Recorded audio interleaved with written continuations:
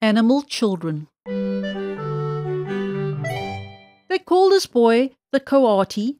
His name is strange, and so is he. He laps to drink, digs with his snout, on ground or trees he runs about. The cute little dogs that live on the prairie were having a party and making quite merry, when Big Dog on watch heard a noise and called, "Hush!" and into their holes went the guests in a rush. What do you suppose is in Grey Wolf's pack he carries so stealthily over his back? Some chickens, a lamb, and an old mother hen he has stolen to hide away in his den.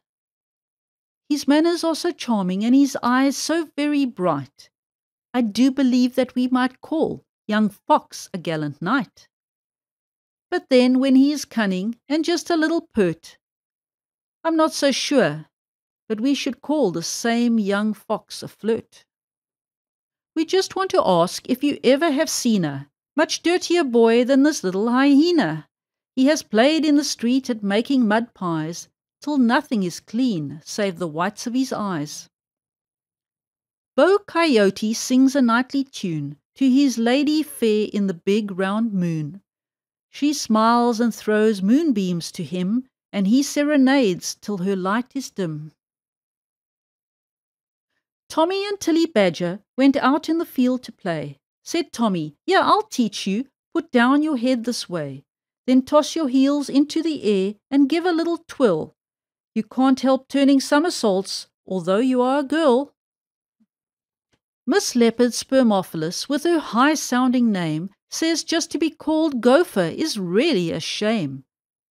And she's right here to tell you, if this knowledge you should lack, she's the only one who wears the stars and stripes upon her back. Doggy barked and said, "What fun to make that porcupine girl run." Girls for boys to tease were meant, but girls with pins are different.